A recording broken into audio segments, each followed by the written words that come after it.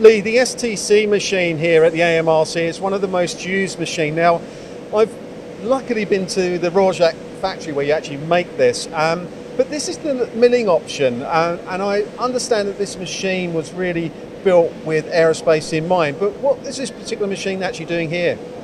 Well, this machine's been here for a number of years, and it does a number of key components, predominantly for aerospace industry, but other jobs as well. And this is mid-size in the range. We start at 800 pallet size, we go up to 1800. So this is the STC 1250 pallet size. But it's a heavy-duty, robust 5-axis milling machine, Mark. And when you look at the configuration of the machine, can you also add turning onto this machine? You can. So we offer this machine in its current configuration predominantly to the aerospace market for structure parts, usually in titanium, could be steels. For the aero engine market, for casings, you could buy a mill-only variant, or you could have a turning variant as well. And we're also using it now in other industries. So Lee, what's the configuration on the STC?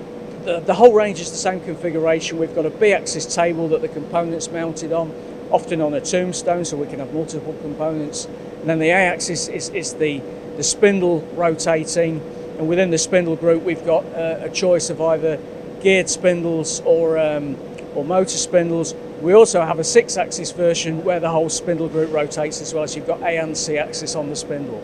So when you're looking at the aerospace market, I presume that this machine's been designed really for one-hit machining as well?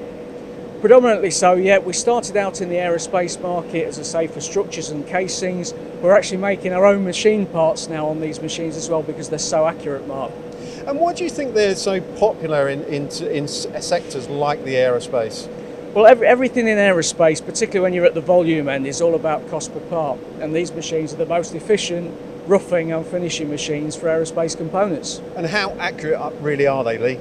Well, when we're making our own machine components on these machines with angular holes, we've got true position accuracies of just a few microns. And when you're looking at how this machine has actually evolved, are you actually sort of selling this into other machine tool manufacturers now? We're selling it into machine tool manufacturers, we're selling it into machinery markets as well, so it's not just an aerospace machine now. So really this machine is well used at the AMRC, and I presume that's very much down to the configuration of the machine, but also the aerospace nature of the AMRC. I don't think I've ever been to the AMRC and they've not been using this machine, Mark.